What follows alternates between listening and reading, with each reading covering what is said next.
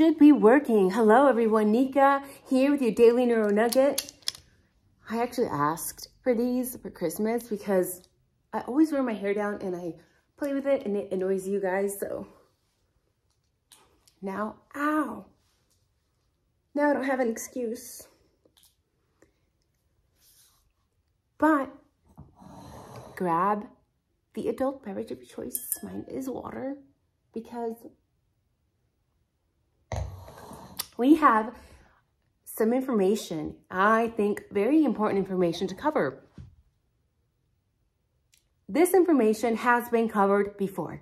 It doesn't matter. We need to cover it again because some of these search warrants were speculated about in the very beginning. The things that were found at Kohberger's apartment were speculated about. A lot of the times that causes stories, true stories or false stories, misinformation to spread. And then the search warrants were unsealed. And a lot of people have forgotten to go back, actually verify the legal documents that were unsealed to make sure that we have not been brainwashed by the media.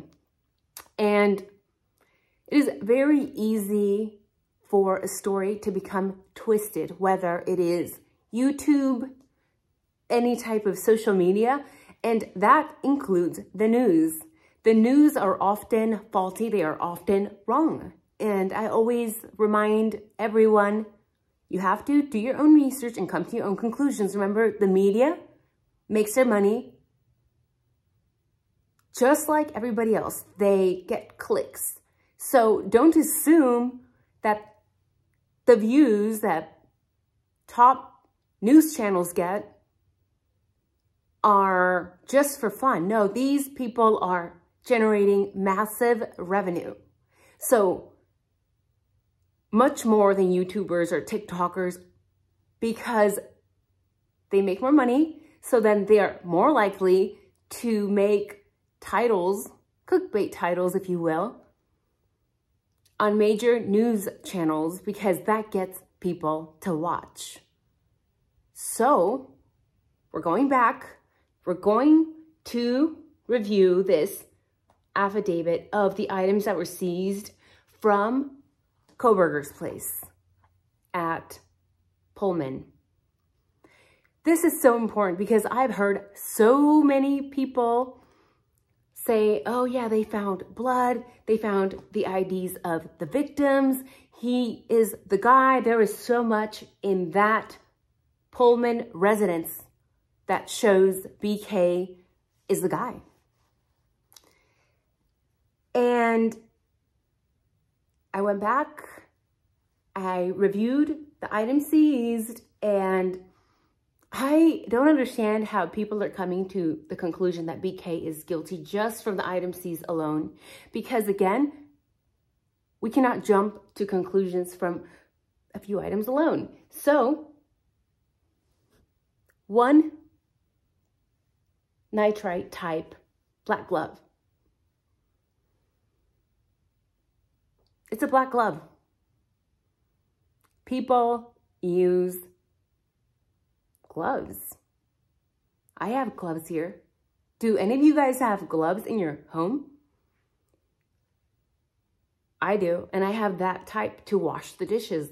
Mine are pink right now, but I had blue ones before, I had green ones, and it could also be a glove because we know that this took place during COVID, and a lot of people have gloves, have masks in their homes. So again, it's just a glove. Then we see one Walmart receipt with one Dickies tag. And people are saying, Nika, this Dickies tag shows that BK was the one that was clad in black. Okay, this is it. But this just says one Dickies tag. Dickies sells scrubs, sells pants, sells shirts, sells several items. So, very odd. Because why would one speculate that this means BK was clad in black? You could speculate, but it doesn't necessarily mean that. It could have been an orange Dickies shirt, for all we know, right? 2 Marshall receipts. Okay. It's just Marshalls. I think it would have been better if this legal document was more specific. I understand that they don't often get too specific, but dates would have been interesting to have, as well as, of course, items that were purchased, as well as the times that these items were purchased. Also, a dust container from a vacuum. Everyone has a vacuum, I'm assuming, right? Most people have vacuums. I have a vacuum. That's not odd. 8 possible hair strands. Nika, they found hair in BK's apartment. That 8 possible hair strands. So the wording here is telling me it may not even be hair. That's what I'm taking away from this. 8 possible hair strands? Odd wording. A Fire TV stick. Okay, he watches TV sometimes. 1 possible animal hair strand. Okay. 1 possible hair, 1 possible hair, 1 possible hair, 1 possible hair strand. So there is a total of 8, 10, 13 hairs. Wow. So 8 possible, 12 possible human, 1 animal. That's it? I have a lot of hair. When I shower in the morning, I have at least 12 hair strands in the shower alone. And then I blow dry. And then if I straighten or if I curl, the average person is said to lose 100 hair strands a day or so. The fact that they only found 12 possible human hair strands is letting me know that maybe I am correct about him being OCD.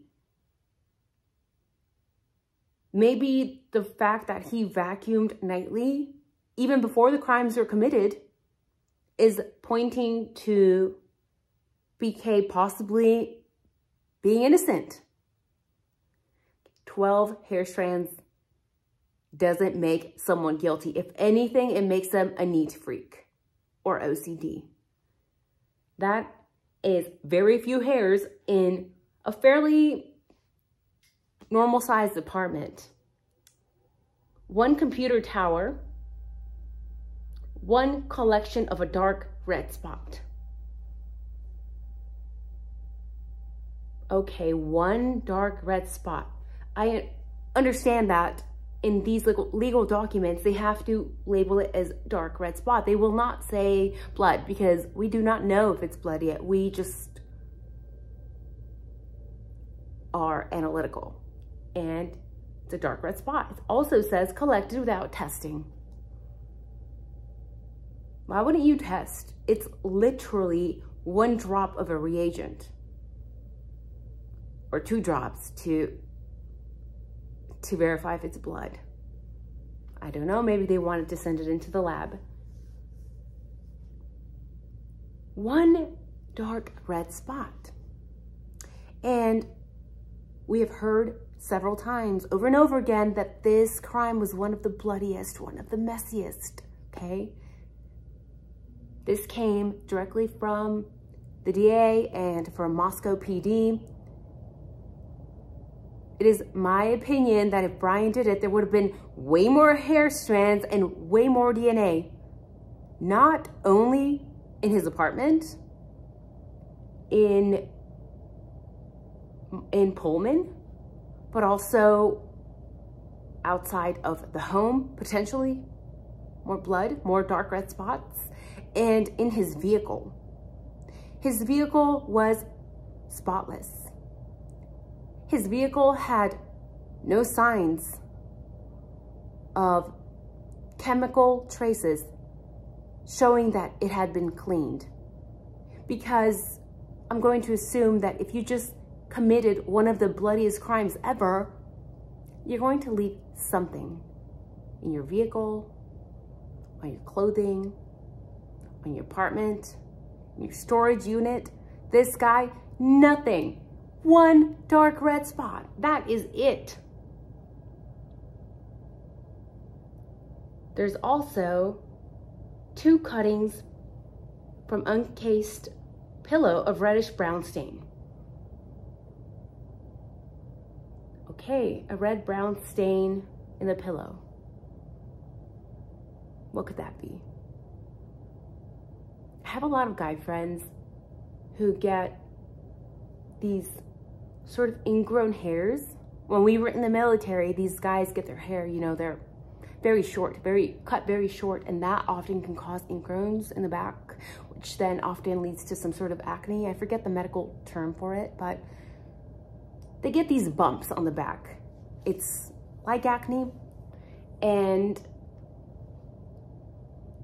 they will stain their pillowcase. And I remember that because I remember a lot of them getting cussed out by RDCs in Navy boot camp because they were staining their pillow. Is it possible that maybe he just had a pimple or a cut or, you know, a nick somewhere in the back of his head?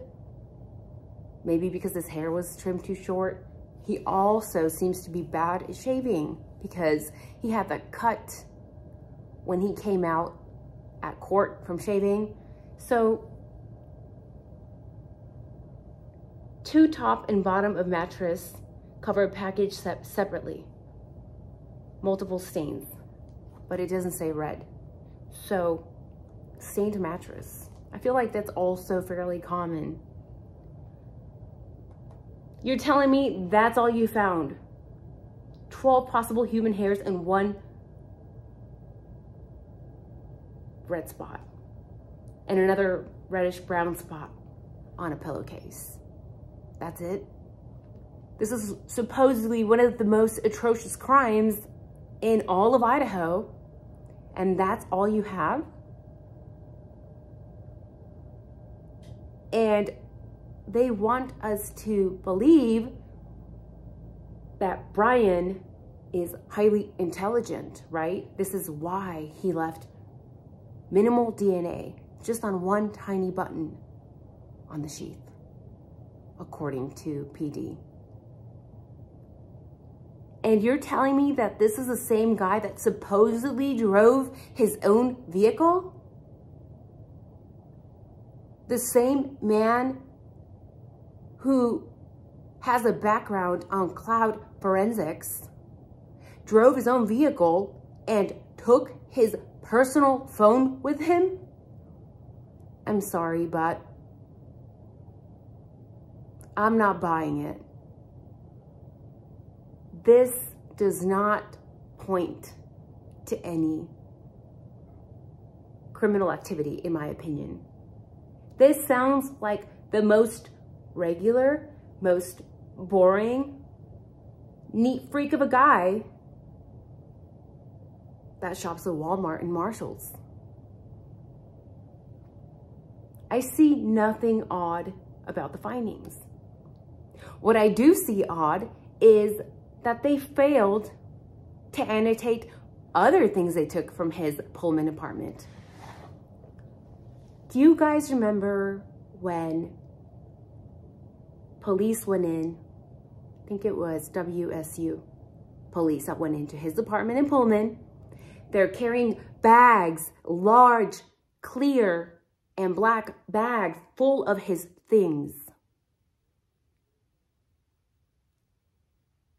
There were way more items than that were seized.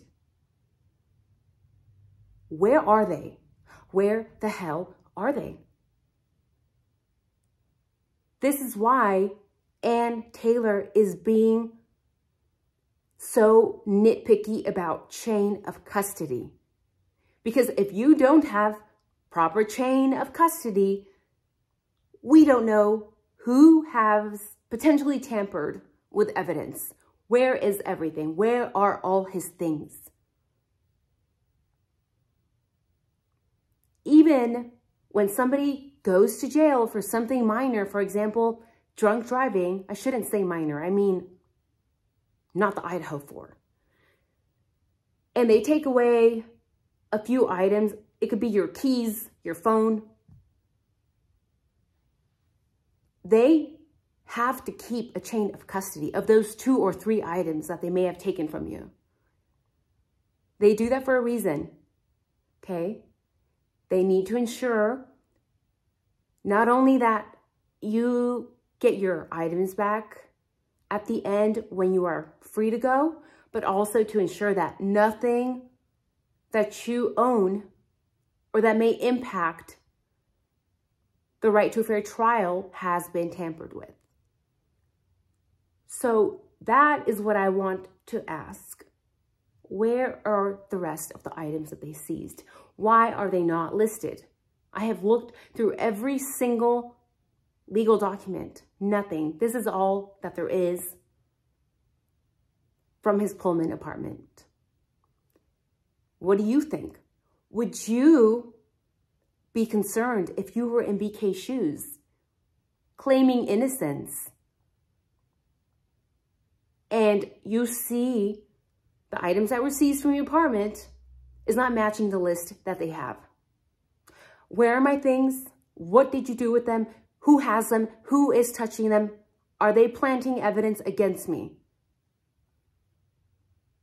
That would be my questions. I want to know what your questions would be. So this is very odd. Some people say this doesn't matter. Again, I'm of the opinion that everything matters. This is not a small issue. This is massive. If somebody tampered with his things and did not follow proper protocol, it is extremely problematic.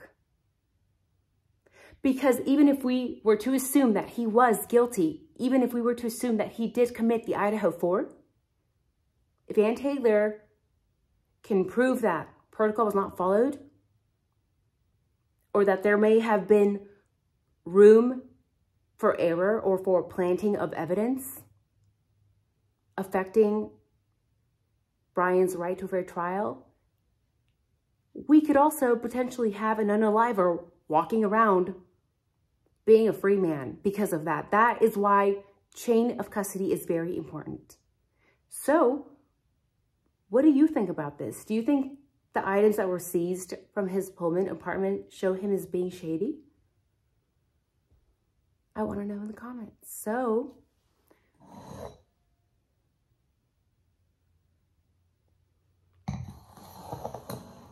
stay warm. Chicago is very cold right now and the weather is not good. We're supposed to get like 8 inches of snow, I believe. So stay warm and stay safe, stay hydrated. And if you are driving, make sure to carry emergency supplies with you. I feel like a mother, but an emergency kit, like even a cheap $50 one with emergency supplies, like a heated blanket, can be life-saving, especially during bad weather. So I'm done mothering for today. So you guys have a wonderful day, have a wonderful night. Get some rest because tomorrow we are going to cover the evidence seized in Pennsylvania. And that is chaotic as well. So we will need our brain power. You guys have a wonderful night. Take care.